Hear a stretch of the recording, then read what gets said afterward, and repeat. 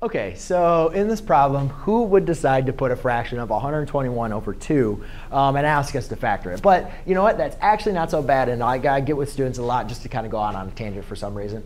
To leave things as a fraction, don't rewrite them as their decimal form. Leave them as a fraction because it's very, very helpful when I need to reduce them or get rid of the fractions. Because in this case, I'm going to need to factor this. And I notice that I have my a is not equal to 1. So therefore, what I'm going to do is I need to get this out not equal to 1.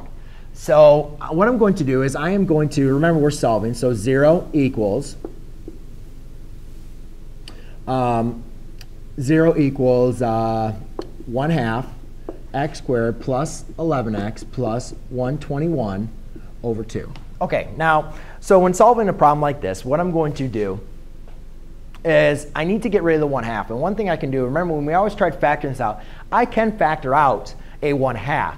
But if I factor out a 1/2, I'm going to be kind of messing with this middle term, and that's 22. And it might get a little bit confusing for me. So the best thing that I like to do is, how about I just multiply everything by 2? Because multiplying by 2 times 1/2, that's going to give me 1. Right? So I put everything in parentheses. Well, obviously, 2 times 0 is just going to still equal 0. But now I need to make sure I apply distributive property. And I need to multiply the 2 times each one of these terms. So when I multiply 2 times 1/2 x squared, that's just going to leave me with an x squared. 2 times 11x is 22x.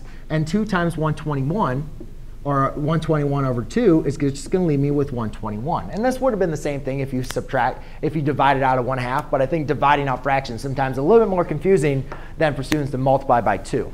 The main important thing was you need to see what do I need to multiply my 1/2 by, or my a, to get it to be 1.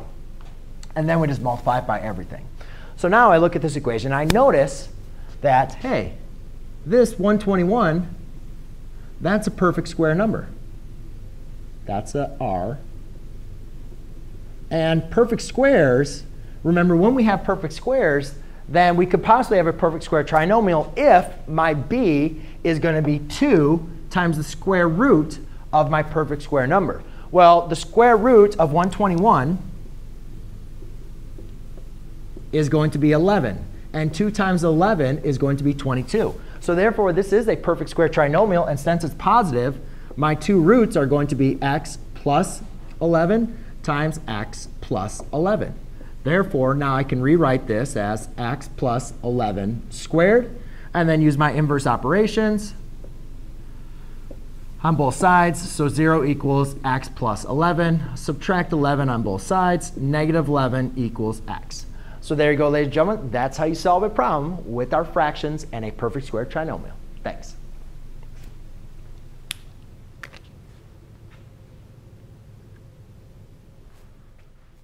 Hello.